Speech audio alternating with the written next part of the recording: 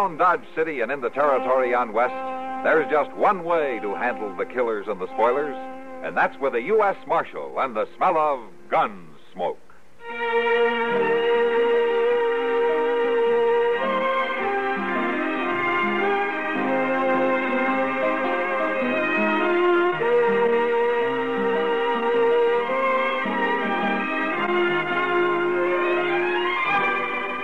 Gunsmoke, starring William Conrad. The story of the violence that moved west with young America.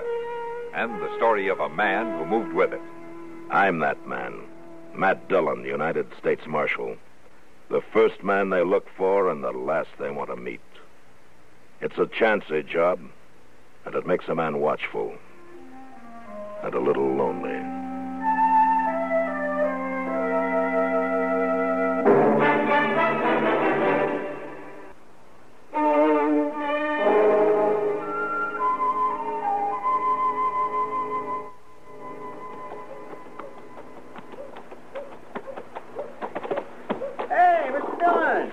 Hello, Chester. Well, how are things up at Salina, Mr. Dillon? Real peaceful. Town constable's all they need. I'm not going to recommend the government spend any money up there.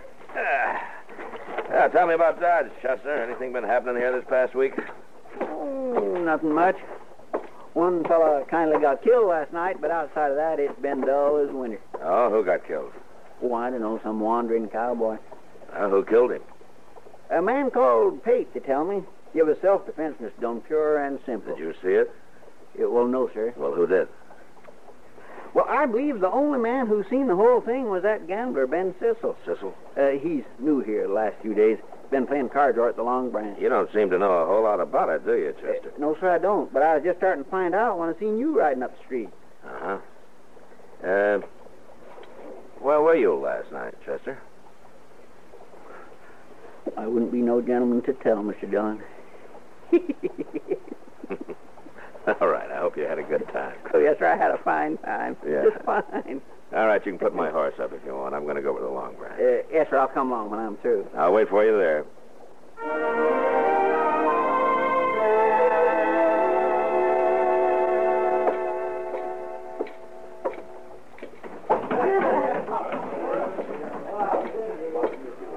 Hello, Matt. When'd you get back? I just rode in, Kitty. Sit down. Thank you. How's the trip? Yeah, pretty good. Tell me something, Kitty. Were you here all last night? Oh, you're thinking of the killing we had. Yeah, I was here. Well, did you see it? Most of it. I was standing there at the bar, and Pate and Ben Sissel and the cowboy were at a table in the back. Chester heard that it was self-defense. Oh, the cowboy drew first, Matt, but I don't know that you'd call it self-defense. Oh, why not? He wasn't after Pate. He was after Ben Sissel. What? Yeah, he wasn't even looking at Pate, Matt. He was looking at Sissel. Even so, when he started to draw, it was Pate who killed him. Pate calls that self-defense. Well, he claims he thought the cowboy was drawing on him. Besides, he said the cowboy knew Sissel wasn't even armed. Wasn't he? He never is. I see. Tell me, Kitty, is this Pate always around when Ben Sissel's dealing? He sure is, Matt. Always. And he's pretty handy with a gun, is he? Too handy for an ordinary man, Matt. Yeah, I thought so. Ben Sissel's another crooked gambler using a hired gunman to protect him when he's caught. I don't know how you can prove it. Where would I find Ben Sissel now, Kitty, you know? Yeah, standing at the bar over there in a long black coat. Oh? Oh, good. I'll see you later. Sure.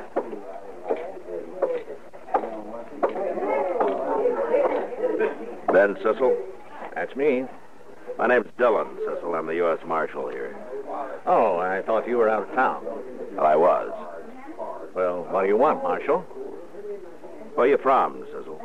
Oh, all over, Marshal. You know how gamblers are. Yeah, I know.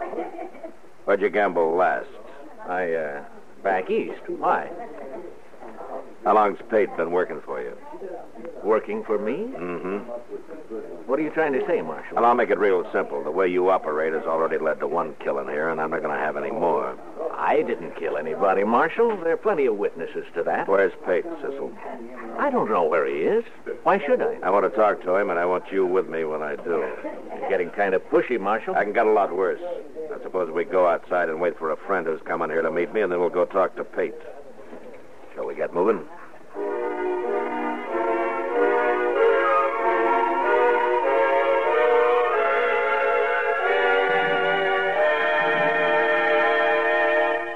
Today ends the country's 100th anniversary observance of National Boys Club Week. This great organization, dedicated to juvenile decency, looks back on a century of progress in building the nation's youth into better citizens, in replacing hopelessness with guidance and accomplishment wherever boys' clubs serve. But looking ahead is more important to today's youth and tomorrow's. New boys' clubs must be built to serve whole new areas of the country. As former President Hoover, chairman of the Boys Clubs of America for 25 years, has said, the boys' clubs are the greatest cure for delinquency in our country today. 175 individual clubs serve over 600,000 youths in 383 communities. These groups work actively to promote religion in the home, brotherhood throughout the community, community beautification, and many more valuable programs. A word of gratitude now from the CBS Radio Network and all its affiliated stations to the Boys Clubs of America, entering their second century of service to youth.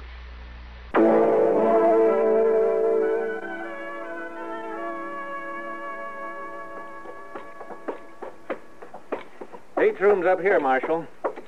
I don't know if he's in. Well, if he isn't, you start thinking of someplace he might be, Cecil. Sure. I wouldn't blame you for not being here, Mr. Dillon. This is the worst hotel in Dodge. This the room? This is it. All right, knock on the door. Tell him you want to talk to him. Okay. But you're going to wish I hadn't. Knock.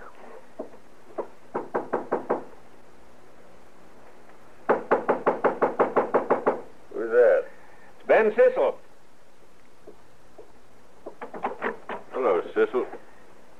Who's these two? This is Marshal Dillon, Pate. Marshal Dillon. What's he doing here? We'll come inside and tell you, Pate. Now, wait a minute, Marshal. Get out of the door. Now, you look, Marshal. If you come here over that cowboy last night, it's no use. Everybody saw it, knows I killed him in self-defense. Of course he did. There's plenty of witnesses to that. You're smart, Cecil, but you're a coward. That's why you need a hired gun to help you when you're caught dealing crooked. You'd better watch what you're saying. Why? Well, I don't carry a gun, Marshal, but Pate does. He happens to be a good friend of mine. Sure, but right now Pate's gun belt is hanging on that chair over there. You see it? Blasted fool, Pate. Shut up! Now, Marshal, I ain't afraid of you, but you're armed and I'm not. Chester. Yes, sir. Go get his gun belt. Yes, sir. That's pretty brave of you, Marshal, arresting an unarmed man. I'm not arresting you, Pate. I wish I could. And what are you doing? Chester, unbuckle that belt and hand it to him.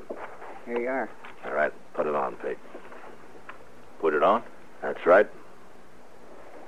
Okay.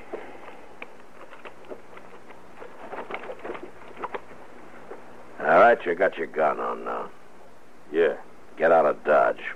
What? I said get out of Dodge right now. I ain't done nothing, Marshal. I got no quarrel with you. What kind of gunman are you, Pate? You afraid of him? The kind of gunman that can be hired isn't the kind that's going to take any real chances, Cecil. I said I got no quarrel with you. I don't like this. You let me out of here. Out of Dodge, Pete. Yeah, sure. It's no good town anyway. The door's open. The Marshal's right, Cecil. This job don't pay enough.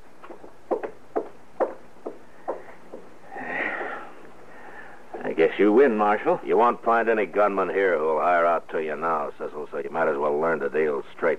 Oh, I always do, Marshal. Yeah. Come on, Chester, let's get out of here. Yes, sir. Maybe you should have run Sissel out of Dodge, too. I'd rather he stayed, Chester. Maybe next time I can arrest him and see him hung like he deserves. It didn't take Pate any longer to leave Dodge than to find his horse and get mounted. And for the next week, there was no trouble from Ben Sissel. He went on dealing cards, and although everybody was watching him pretty close, nobody found any reason to complain about him. He didn't win much money, but I began to think maybe he decided that being honest had some value anyway. Doc and I were talking about him in my office one noon. Yeah, a man like Ben Sissel doesn't change, Matt. He's a crook, and he'll always be one. He's worse than a crook. He's practically a murderer. He's also a coward, Doc. That's why I think maybe I got him stopped. Well, the way you got him fixed now, in order to stay free, he's got to stay honest. Yeah. Oh, that must be a hard choice for a man like that. Mr. Dillon, hold on. Oh, Chester. Yeah, Mr. Dillon, I just seen the doggonest thing out on the street there. Yeah, what was that? Well, sir, who would you say is the last man in Dodge you'd ever expect to start carrying a 6-gun? I am. Yeah, no, besides of you, Doc. I can't think of anybody except Doc who doesn't carry a gun now, Chester. Well, what about Cooter Smith? Cooter Smith? If I hadn't saw him, I wouldn't believe it neither. Well, what's he doing with the gun? Just leaning on a post down the street there. He shouldn't be allowed to wear a gun, a man like him. No. Chester, go bring him in here. I want to talk to him. All right, sir. I'll get him. Oh, things will get mighty bad around here when even Cooter Smith decides to arm himself, man. Cooter's pretty harmless, Doc. Well, you never know. A man like that to be harmless one day and dangerous the next. What's the matter with Cooter anyway, Doc? I don't know for sure. I did examine him once, and it looked to me like he got kicked in the head by a horse at one time. He won't say so for some reason, but maybe he doesn't even remember. Well, whatever it was, it sure made him half simple. I've seen men worse off. Here he is, Mr. Dillon. Hello, Cooter. Come on in. Hello, Cooter. Oh, Doc. Why, come here like Chester said, Marshal. Good. I wanted to talk to you, Cooter. Well, you never told me to come here before. You never wore a gun before, Cooter. Oh, that. Well, that's for my job, Marshal. Your job? What job of work I got? What kind of a job is it? Well, I don't rightly know yet, Marshal. Well, can you tell me what you do know then? Like who hired you? Well, the fellow that gave me this gun, he hired me for an awful lot of money, he said. And who was that? Well, Ben something. Ben Sissel? Yeah, that's him. He's going to pay me for wearing this gun. He is, huh? Did he tell you why? This afternoon. What? Well, that's when he's going to tell me everything I got to do. He's going to talk to me some more this afternoon. He sure talks a lot, that fellow. Yeah. Okay, Cooter, you can go along now. But, I hope you don't let Sissel talk you into any trouble. It ain't that, Marshal. As long as he don't try to make a fool out of me.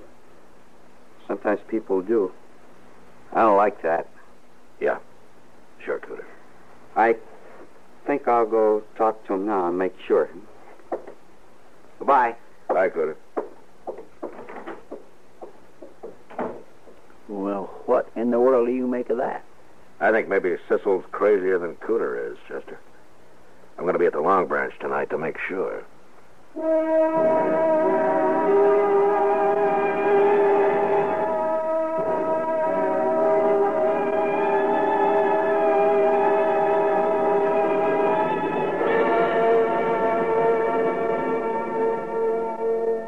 When humorist Sam Levinson switched careers, the teaching profession lost one of its most amusing schoolmasters to show business. Tomorrow and all next week, Smilin' Sam serves as guest host of the CBS Radio Network's Arthur Godfrey Time, a duty he's been known to carry off in high style before. He'll be introducing you to some fine guest entertainers, too. Be listening for Sam and his friends tomorrow and throughout the week on Arthur Godfrey Time. Just as every weekday, tomorrow the CBS Radio Network will shuttle from shore to shore to bring you top stars of the broadcast entertainment world. Beginning in New York with Arthur Godfrey Time, the network then takes you to Hollywood for Art Linkletter's House Party. Then back to Manhattan for the Gary Moore Radio Show. Again, a return trip to the coast for the Bing Crosby, Rosemary Clooney Show. There are stops in between, of course, for CBS News from everywhere. Be listening for them all tomorrow and each Monday through Friday, right where you've got your dial set now at the Star's address.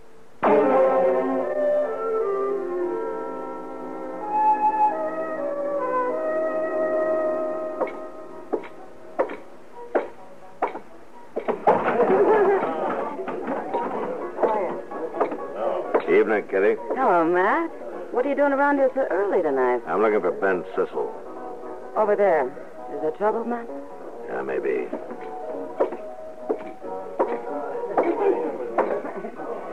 Hello, Marshal. Sissel? Cooter Smith tells me you were talking to him this morning. Yeah, I was. And He'll be here in a minute. You can talk to him some more. Fine. Oh, I don't know, Marshal. Maybe it won't be so fine. Oh? Cooter's not as easygoing as most people seem to think. He isn't? No? For example, you tie a gun on him, it kind of changes his whole character. Makes him mean, Marshal. You'd be surprised how mean. Yeah, I guess I would. You don't believe me, huh? I'll show you. Cooter? Hey, Cooter!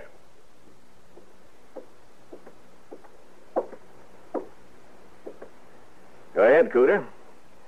I told him. Go ahead now. Marshal, Yeah, Cooter? I'm going to draw on you, Marshal. I'm going to shoot you. What? I'm going to kill you. Now, look, Cooter, you know better than that. Is this what you've been putting into his head, Cecil? Don't you look at him, Marshal. You look at me. Don't you look at him. You just look at me. So that's it, huh? Okay, Cooter. Go ahead. Draw. Well, I am. I'm going to. You look out, Marshal. I sure am. No, you're not, Cooter. You haven't got a chance. Now, watch this! Cooter, there you see. You're too slow. I got my gun out, and you haven't even touched yours. No. I haven't touched mine. Your gun's pointing at me. Ben? He's not going to help you, Cooter. Oh, yes, he is. He is, too. It's him that's going to shoot you. It's him. You think so? Ben, he's going to kill me. Ben, you got to shoot him.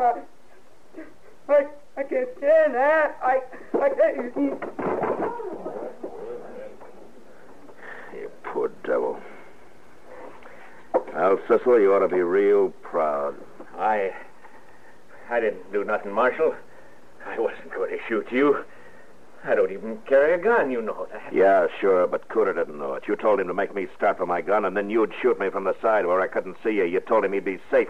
That ain't so, Marshal. Well, what you planned was to make me kill him. It wouldn't look so good for me to kill a man like Cooter, would it? Nobody would stand for that. They'd laugh me right out of town. That's what you were figuring on, wasn't it? I had nothing to do with it, Marshal. I wasn't figuring on nothing. You're not as smart as I thought you were. Well, you're leaving town, Cecil. I'm going to give you 1 hour. And I hope you take longer.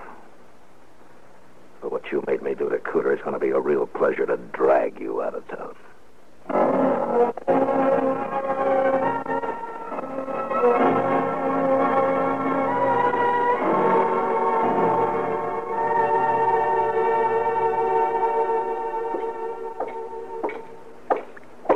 Cecil leave yet, Mr. Dillon? He's still saddling up in the stable over there, Chester. I'm going to give him about 1 more minute. What did Doc say about Cooter? Oh, Cooter's fine. Doc gave him some powders and stuff. He's real calm now. Where is he? I don't know.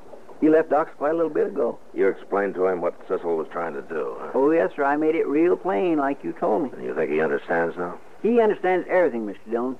You know, it's funny, but like Doc said, getting scared so bad he fainted seems to help Cooter think straighter, at least about what happened. He ain't near so fuzzy as usual. Good. Cecil's time's up. I'm going in that stable now and run him out. He won't give you no fight. No, he won't, but I kind of wish he would. You should have run him out of Dodge a long time ago. I wanted to catch him, Chester. I wanted to bring him to trial. That's inside the stable. Yeah, come on. Look there, Mr. Dillon. It's Cooter. He's killed Ben Cecil. All right, drop the gun, Cooter. I dropped it. I ain't going to shoot no more, Marshal. Shot him right in the head, Mr. Dillon. He lied to me. He made a fool out of me. Why did you have to kill him, Cooter? I was running him out of Dodge. Don't you shoot me, Marshal. I wasn't going to shoot you. Honest, I wasn't. I like you.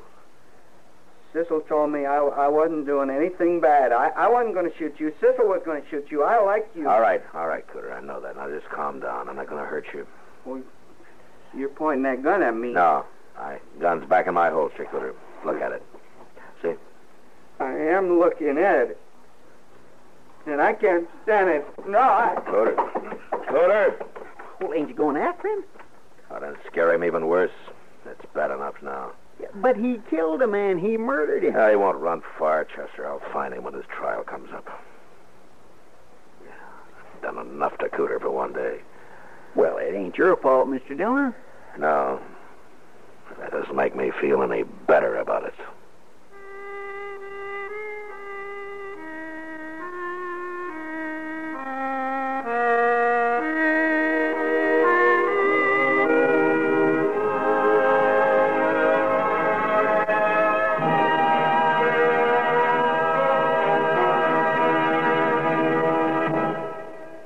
Personal message about cancer is Arthur Godfrey.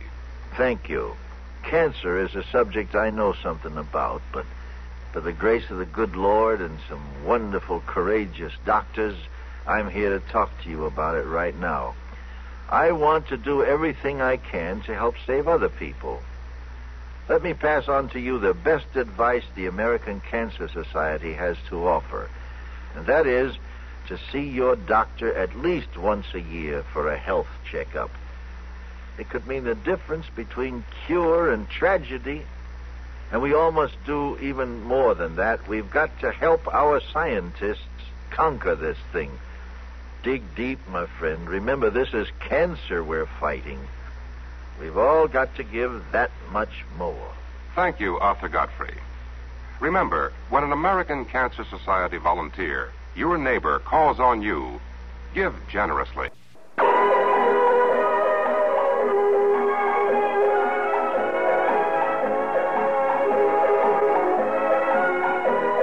Gunsmoke. Produced and directed in Hollywood by Norman Macdonald, stars William Conrad as Matt Dillon, U.S. Marshal. The story was specially written for Gunsmoke by John Meston. Featured in the cast were Frank Cady, Barney Phillips, and Vic Perrin. Parley Bear is Chester, Howard McNear is Doc, and Georgia Ellis is Kitty.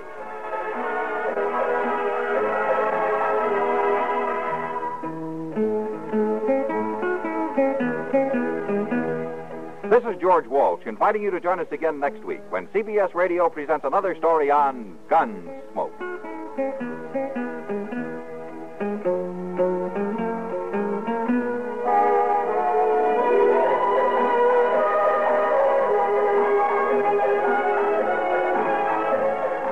Are on Arthur Godfrey every weekday on the CBS Radio Network.